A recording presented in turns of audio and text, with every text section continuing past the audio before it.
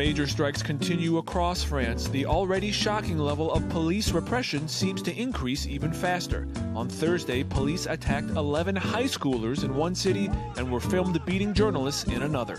At an anti-government demonstration in Paris, even more avoidable violence occurred. Police launched tear gas and then charged peaceful marchers to divide and break up their protest. The repressive tactics of the police denied the human right to protest and inspired fury. While the mainstream media portrays such violence as directionless, that's rarely the case, and the targets were typical: a car used by government workers and a high-end real estate agency. There were no banks in the area.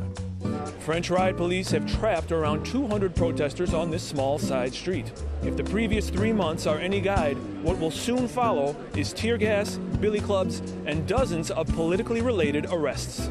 At least 1,500 people have been arrested in the past 3 months of social unrest.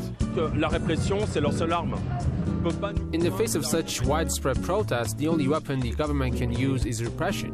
There's been constant repression for more than 3 months, but we cannot be intimidated into stopping our demonstration.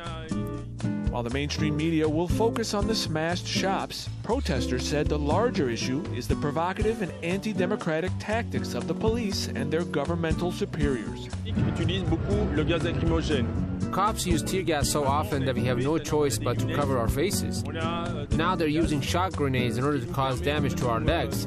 What can the average person do against such weapons? We even have to bring our own medical teams now just to demonstrate.